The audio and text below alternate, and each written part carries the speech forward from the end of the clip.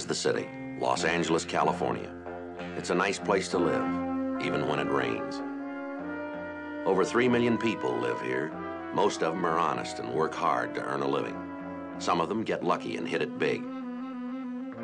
When someone starts earning big money, he very often becomes a target for those who try to help themselves to his profits by means of extortion.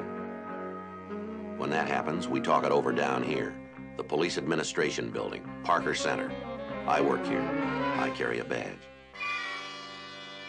It was Monday, November 28th. It was raining in Los Angeles. We were working the day watch out of Intelligence Division. The boss is Captain Colwell. My partner's Bill Gannon. My name's Friday. An electronics engineer had complained to the police. He claimed a known hoodlum was trying to move in on his business. We had dealt with the hoodlum before. For the previous week, we had checked the places he was known to frequent with no luck. We couldn't locate him. We were preparing to swear out a warrant for his arrest when he informed us he would come in voluntarily. He was a half hour late when the phone rang.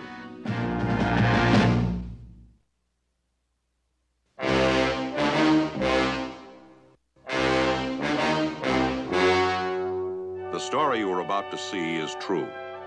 The names have been changed to protect the innocent.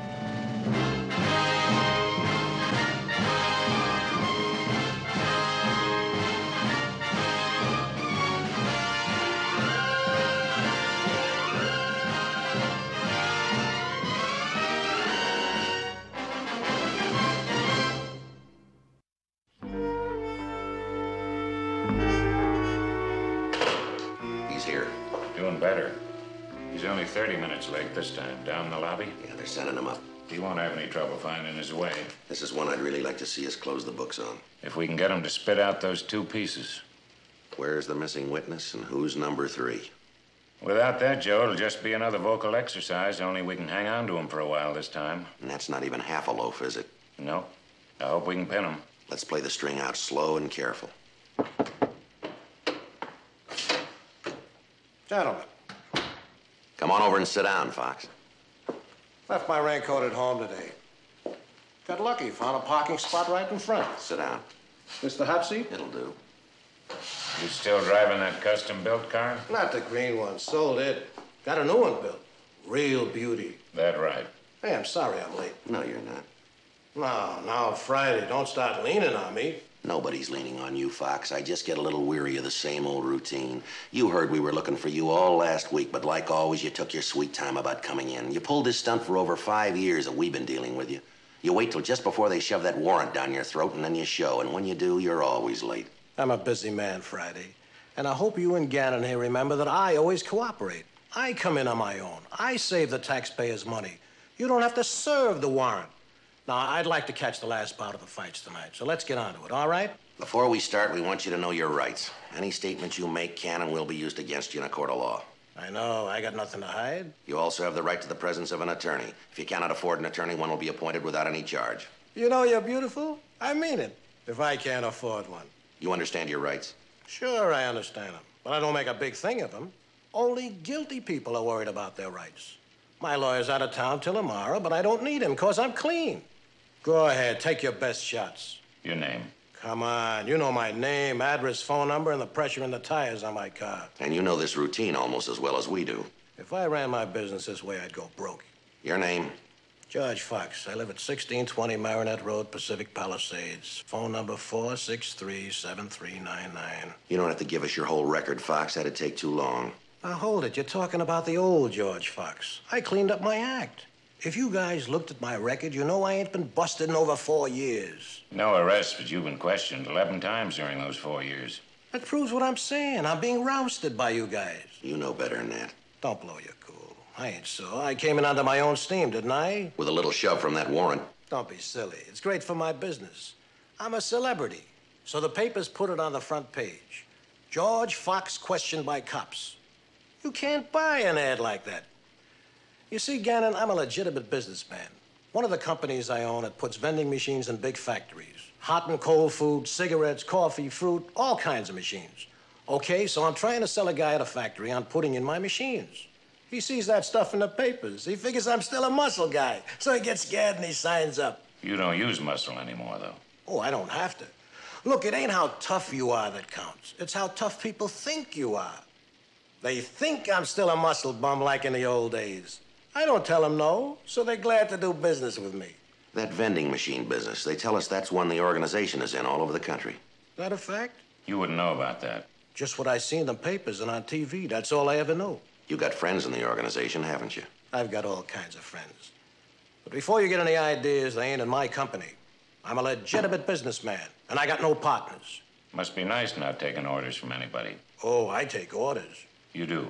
Sure, from my customers. They push me around, but that's part of the business. Like I said before, I cleaned up my act. You guys are talking to the new George Fox. Why don't you knock it off, George? Knock what off?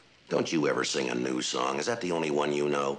Every time you're brought in, you go into that same tired routine, the new George Fox. Well, in our book, you're still the same guy. The same George Fox who did 3 long terms in the joint, and you didn't do them for jaywalking. You went to queue for armed robbery and twice for assault with a deadly weapon. So you haven't been arrested in over 4 years. Nobody down here brought you in 11 times to question you just because they like to see you. They brought you in to ask you about murders, shakedowns, and strong-arm rackets.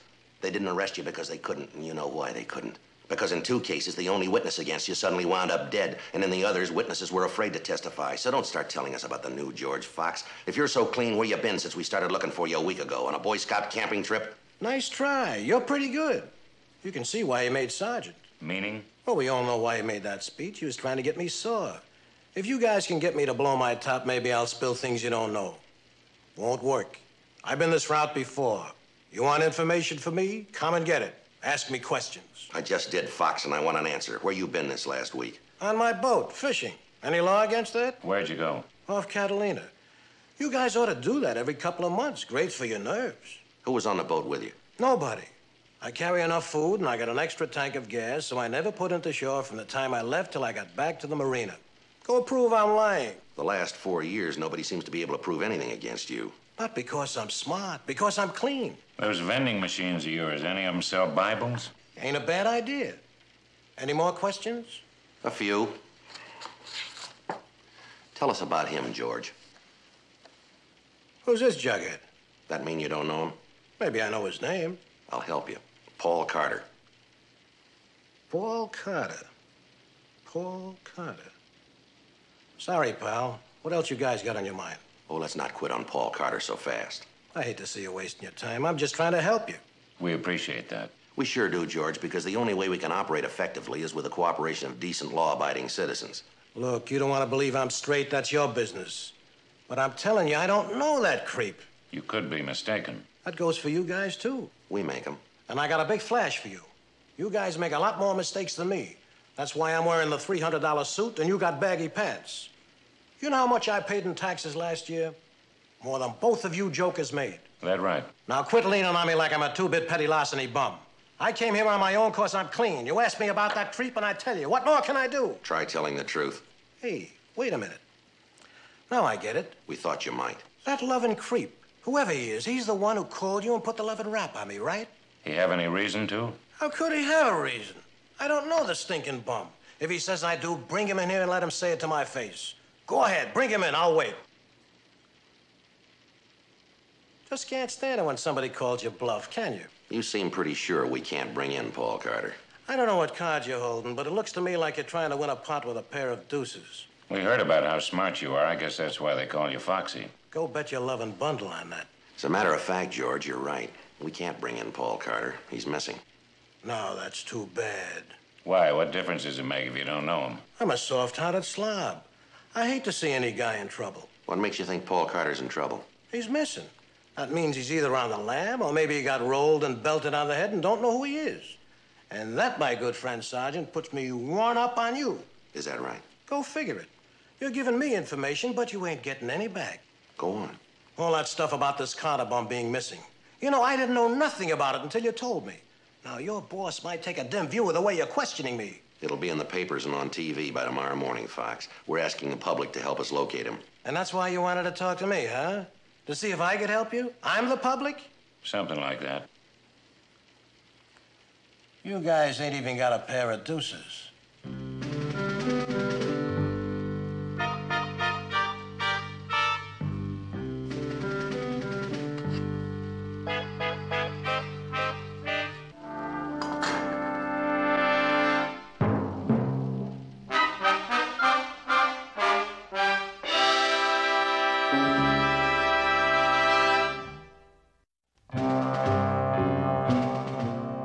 8:15 p.m., we continued to question the suspect, George Fox, regarding an attempted extortion and the missing witness to that extortion, Paul Carter. Fox's attitude was one of complacent assurance. We had spent months gathering and sifting the information we had. It wasn't enough to present to the district attorney. We needed more. George Fox's confession. You sure you won't try one of my heaters? I haven't put up special for me. No thanks. Go ahead. They sent me back $1.50 a copy. A little too rich for me. You may be right. These beauties will spoil anybody. Take another look at that picture of Paul Carter. What for? Maybe your memory's improved. It's your party. Hey, you know something? This ain't a mugshot. Carter doesn't have a record. That's an enlargement of a snapshot I took while I had him under surveillance. Never saw the bum in my life. Try this one. You could show me 100 of him. I still don't know him.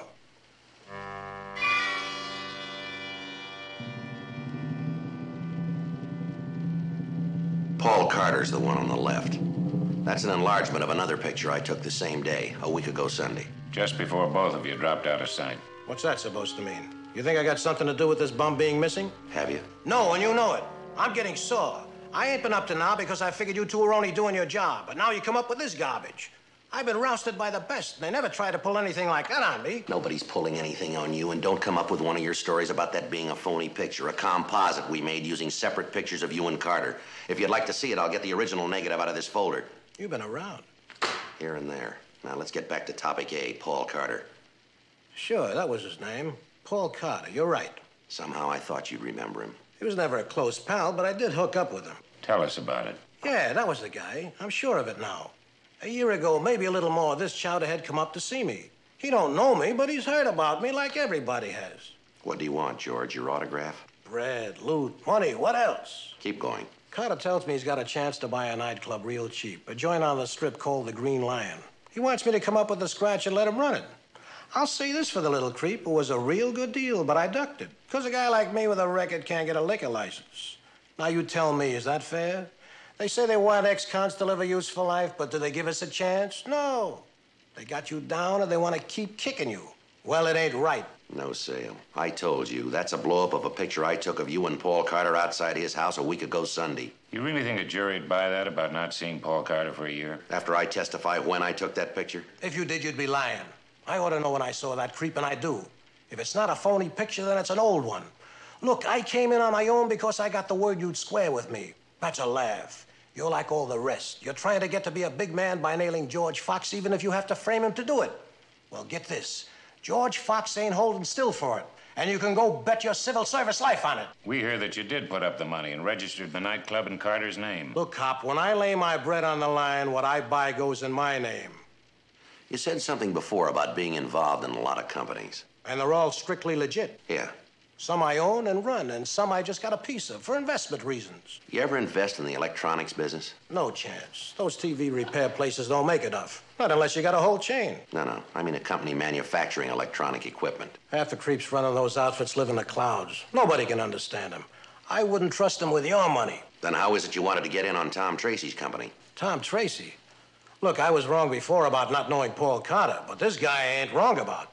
I absolutely never saw any creep named Tom Tracy. Now, who is he? He's in electronics. Started with a radio repair shop 15 years ago, and he built it into a $50 million business. $50 million?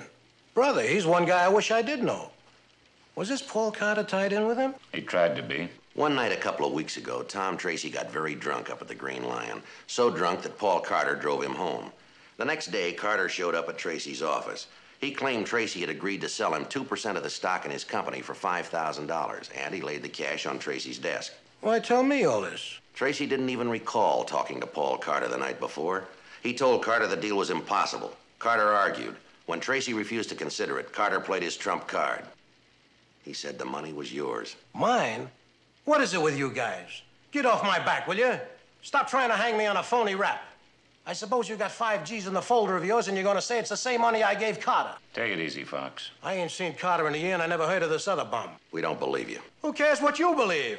Where would I get 5 G's in cash? I'm a legitimate businessman. Check my bank account. See if I took out any 5 G's. I never did, and I don't walk around with that kind of money in my pocket. You got nothing on me except a lot of lies, and you know how I'm gonna prove they're lies? By making that crummy rat Fink Paul Carter talk. You know where he is? If you can't find him, I will. Wherever he is. I got friends all over the country. You mean the organization? No, I mean friends. Good friends. Maybe one of them lent you that $5,000. There was no $5,000. We'll find that dirty loving creep, I guarantee you. And when we do, I'll make him talk. Is that what happened to the witnesses in those other cases? Never mind those other cases. We're talking about Carter. I just want to hear him say I gave him that loot. You do. You heard me. The minute Carter left Tom Tracy's office, Tracy called us in case Carter came back. Which he did the following morning. Tracy, I had to come back. Carter, I told you yesterday that no stock in the company is for sale, and that's fine. I told that to my people, but they won't take the $5,000 back. That's not my problem. Yes, it is. It's your problem and mine. You don't know my people. If you don't go through with the deal, they'll kill both of us. I doubt they'd go that far. Tracy, hear me good. They've killed a lot of people already when they didn't play ball their way. I don't want to get killed. I did the best I could. This whole thing was their idea. When I told my people you were so drunk I had to drive you home, they gave me the money and made me come to you with that story. You gotta be kidding. You really gotta be kidding. We don't think so. I do. Tell me what you think you got there. The beginning of an extortion. The beginning? Man, I can't wait to see what you got for a finish. You got nothing there. We think we do. Let me tell you what you got. You got a photograph of some bum calls himself Paul Carter and me standing beside him. You got this bum's word that I ponied up 5 big ones so he could pick up a nightclub for me.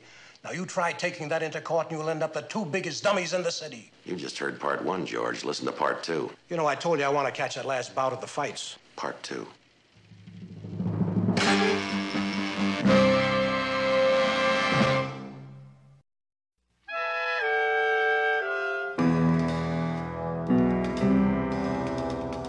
"10:05 p.m. We stayed at it. We felt we'd made a point or two. We also felt that George Fox could shed some light on the whereabouts of the missing witness, Paul Carter. We were about to put our prime pieces of evidence in front of Fox. He still appeared sure of himself. We had to somehow shake that self-assurance.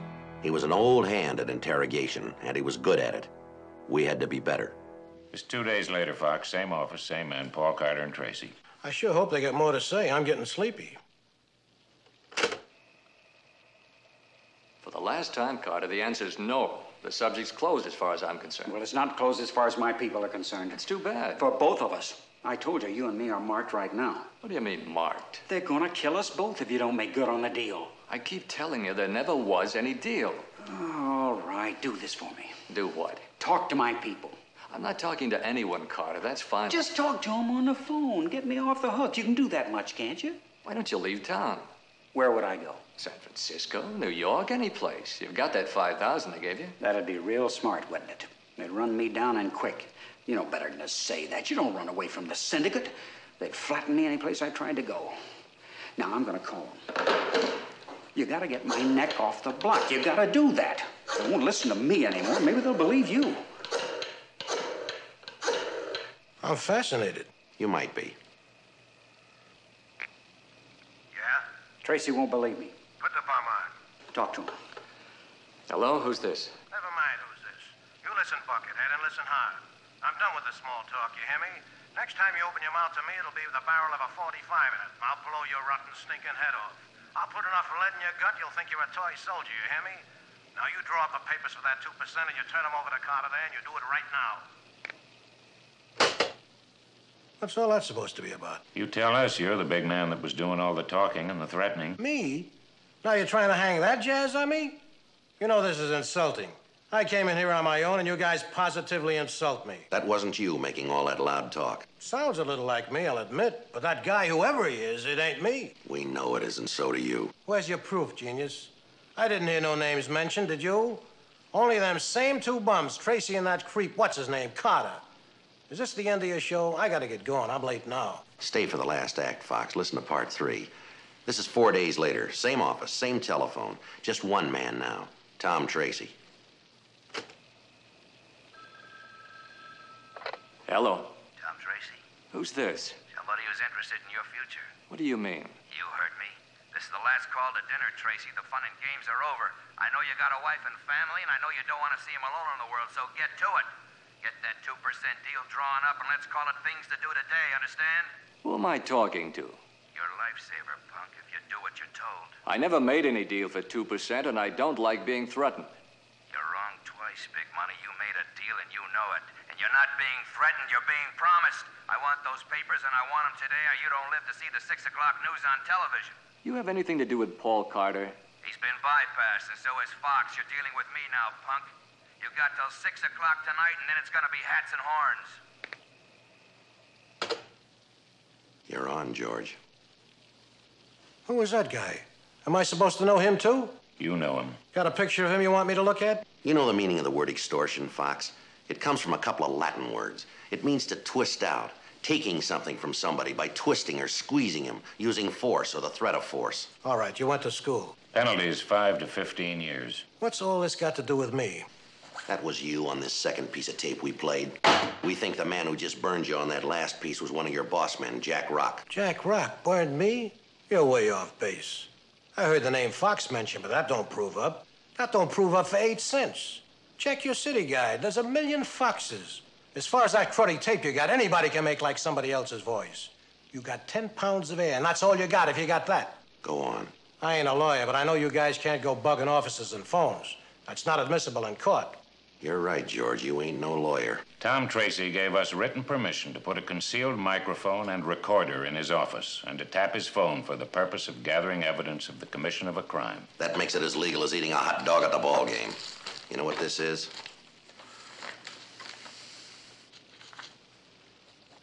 That comes from a machine called a voice printer. It picks up sound vibrations from the voice and records them on paper. So? That particular print was made from your voice on the tape that was recorded with your permission when you were in here for questioning last year. So? So this. No two people have exactly the identical voice qualities. Each person's voice print is as unique as his fingerprints. Take a look at this one, Fox. That one was made from the tape we've been listening to. You don't have to be an expert to see they compare.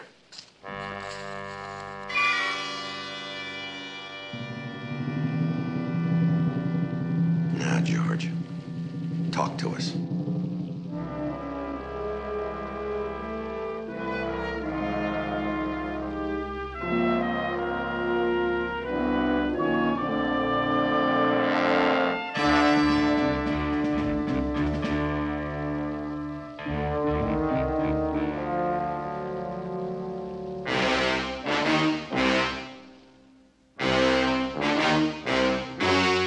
The story you have just seen is true.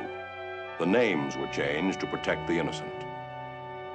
On August 12th, trial was held in Department 189, Superior Court of the State of California for the County of Los Angeles. In a moment, the results of that trial.